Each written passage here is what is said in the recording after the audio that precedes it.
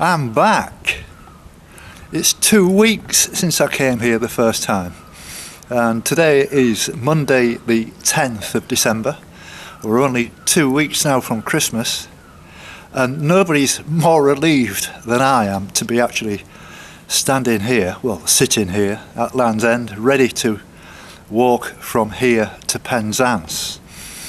It's been 2 weeks. I've put a lot of thought and effort and everything into the last 2 weeks, but the weather's beaten me for certainly the 2 weeks. I've been unable to do anything.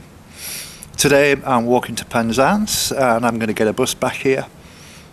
Then I'm going to go back up to just outside of St Ives, edit the film and get it onto you as soon as I possibly can. And tomorrow I haven't really thought too much about what I'm going to be doing, but I'm probably going to be walking down Lizard Point in that direction, but I've yet to sort out the logistics.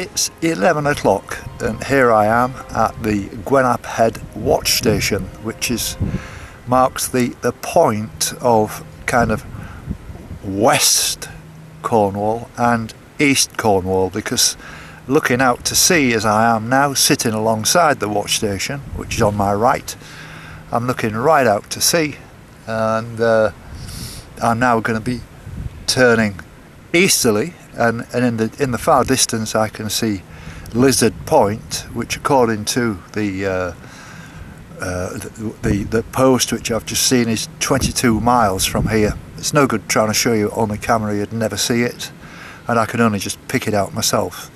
So that's the direction I'm heading in now, which is Dover, which will be my next big landmarks. And still got a good way to go. I've walked 5 miles already, having set off this morning from Penzance. I drove to Penzance this morning to Tesco's. I needed some food, I needed some petrol, I needed some cash, and I needed a breakfast more than anything else. And I enjoyed that. And first big breakfast I've had for a long time, but I thoroughly enjoyed it. And then I drove over here to Land's End, and my intention is to walk back to Penzance, or somewhere between here and Penzance. And there's 2 or 3 different buses that I can get which will take me back to Land's End, and then I'll be going back again for the final night to St Ives, because I know they've got good internet, I know they've got a good phone signal, and I want to edit this video and get it on for you all. And then tomorrow I'll be starting off again in Penzance, and I'll be leaving the van there and working from Penzance for quite some time. I got back here on Thursday night through absolutely terrible weather, and I've been sat in the van for the last 3 days, being buffeted about by strong winds and rain. I was going to walk yesterday, but it was 60 mile an hour winds. I didn't fancy that in my face, and so I carried on doing some editing, had a really early night in bed, and I feel much better this morning, especially being out here in the fresh air and getting some walking done. I feel a little bit stiff because I haven't walked for 2 weeks, but I'll soon work that off. And up to now there hasn't been too many hills, and looking ahead of me I don't think it's going to be too bad either, so I should be able to get a move on and make it quite easily back to Penzance tonight.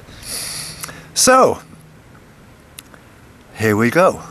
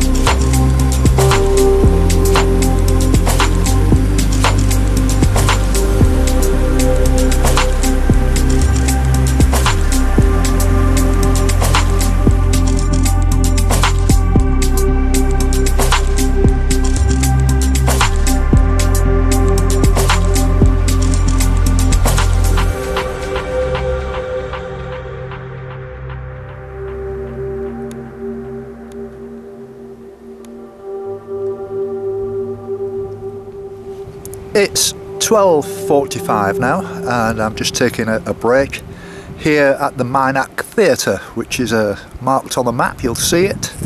There's a beautiful cove off to my right hand side and quite a lot of surfers down there, and it looks absolutely wonderful.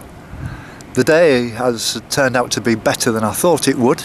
There's not a great deal of breeze, and now that I've started walking in an easterly direction, the wind is actually behind me, which is quite interesting. For the first time in a long time I've got the wind behind me, and I'm sure that'll raise a few smiles. But I'm doing alright. Whether I actually make it to Penzance, I'm not entirely sure. Might be a little bit too far today, but there are plenty of places where I can stop between here and there and get a bus or a taxi back to Land's End, and then I'm off back again up to St Ives, and I might pop in for a pint somewhere on the way back, somewhere like Zena as an example. I particularly like that pub.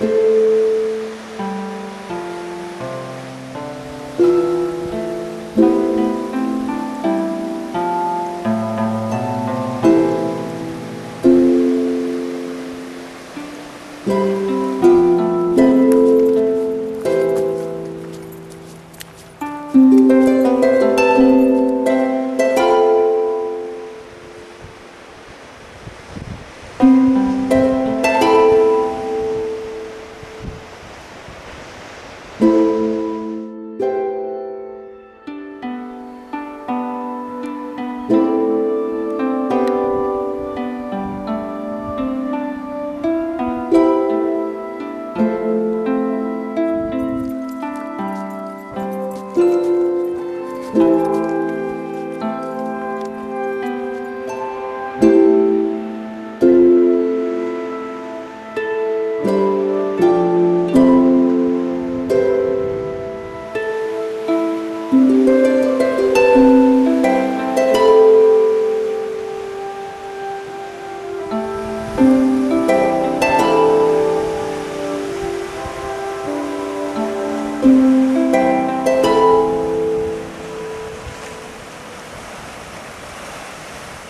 this lady is called Julie, and I've got one of those other incredible stories about being given lifts and the generosity of people in Cornwall.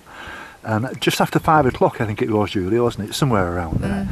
And I was walking down the road and I'd just been to a phone box which I couldn't operate, and I asked Julie if she could give me some help in is there a shop in the village, or I need to make a phone call because there's no service in that area, and she very kindly offered to bring me all the way here to Land's End, and I can't thank you enough, Julie. You wouldn't believe the amount of problems you've saved me. No, you're welcome. Now, you're from New Zealand? No, I'm from Newland, Penzance, Cornwall. Yes. But I moved to New Zealand about 20 years ago. Right. With what is now my husband, and Yes. I now have 2 children. Right. And we're just back on holiday, and Oh, we wow. leave on Wednesday. So we were just out in the wop-wops. Well, that's probably a Kiwi term, actually, Yeah, not a Cornish term. I've never heard of it. No, out in the wops, as in out in the middle of nowhere. And we Right. just went to visit a stone circle, which is what I love doing down here, Yes. before we give the car back tomorrow and then drive up to London to get the train, or plane, actually. Yeah. All right. So you've had a lovely bit of, obviously you've had a successful visit. Yeah, it's always nice to come home. Saw Fantastic. some family. That's really Yeah. nice. Thank you for your patience with this and everything. It's a very unusual story, isn't it? But you'll be able to watch it on YouTube, and that's a good thing. I'm going to give you a card now. I'm going to put this camera away. Yeah. And once again, thank you very much It's indeed. been a pleasure. Thank you very much Thank indeed. you. Thank you.